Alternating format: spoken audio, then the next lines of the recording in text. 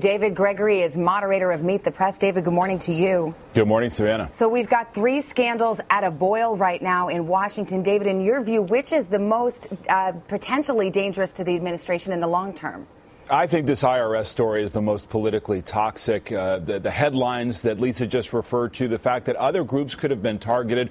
We are not necessarily at the end of this by a long shot. And there is a passivity about the president and the White House that even his aides and allies on the outside acknowledge is a problem.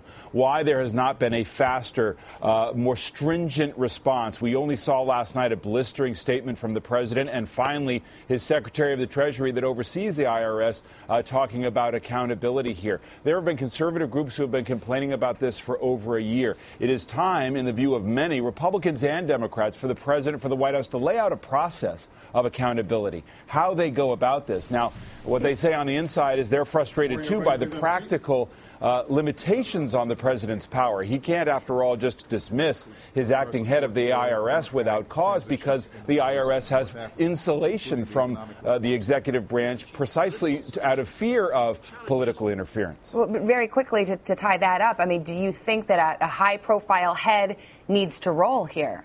Well, I mean, I think that there's a lot of people who think that that is the case, that somebody's going to have to lose their job at some point once they figure out what the root of the problem was. And again, as Lisa's reporting speaks to in the IG report, what kind of incompetence did you have there? What kind of targeting did you go on that was so lopsided? The aides to the president, again, allies on the outside say this is the most politically toxic. Everybody understands this.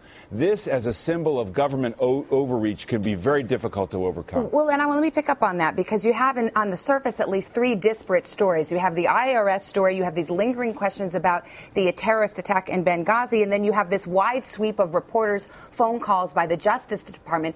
Is there a common thread? Is there a common narrative that is a critique of the administration here?